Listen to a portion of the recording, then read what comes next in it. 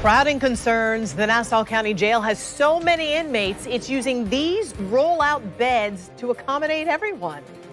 Now, the sheriff is asking the county's help. Yeah, Sheriff Bill Leeper attributes the county's growth to more arrests.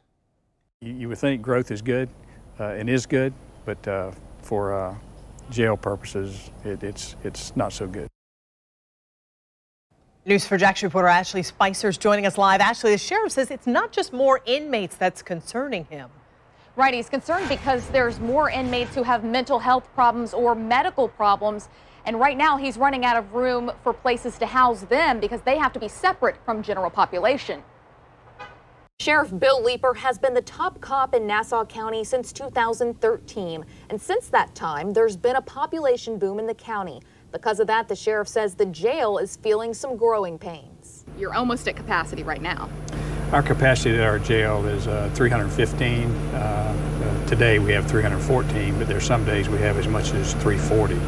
Our county is growing tremendously. New subdivisions cropping up, seem like just about every day.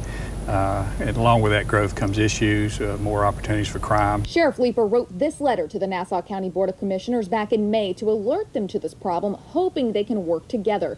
The sheriff wants to add a new wing because they have such a high number of inmates needing medical or mental health care. They're currently housed in the booking desk area you see here. County's also arresting more women. They have to be separate from the men, so that growth is a problem as well. Female population has gone up tremendously since I've been sheriff.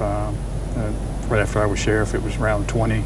Now it's up to 85, 90. Right now, the sheriff's office's best solution is rollout beds, but the fear is those will max out as well. We grow our maximum beds 315. When we have over that, we have to utilize these portable beds. They actually call them boats, and they're on the floor and put them in areas where people can spread out.